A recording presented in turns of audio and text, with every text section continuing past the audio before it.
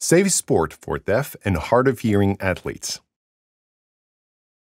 Various forms of mistreatment do happen in deaf and hard of hearing sport.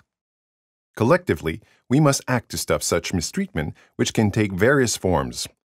The Universal Code of Conduct to Prevent and Address Maltreatment in Sport, UCCMS, provides the foundation for the development of a coordinated implementation strategy to prevent and address maltreatment across all levels of Canadian sports system.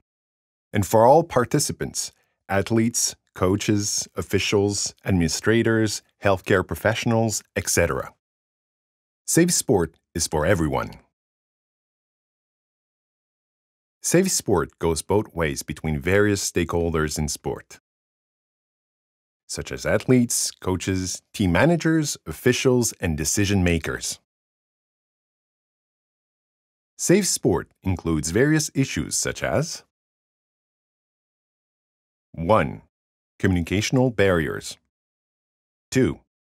Autism. 3. Attitudinal barriers. 4. Bullying. 5. Psychological maltreatment.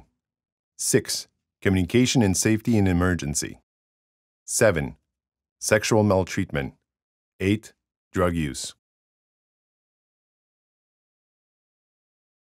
According to the Coaching Association of Canada, maltreatment can happen at any time, without regards to age, gender, sexual orientation, identity, gender identity, race, ethnicity, physical or intellectual disability, or intersectionality.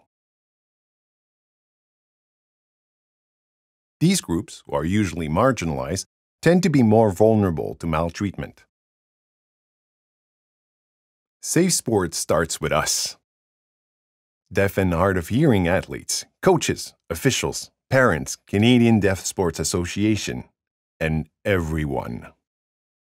Deaf and hard of hearing athletes, sport safety starts with you.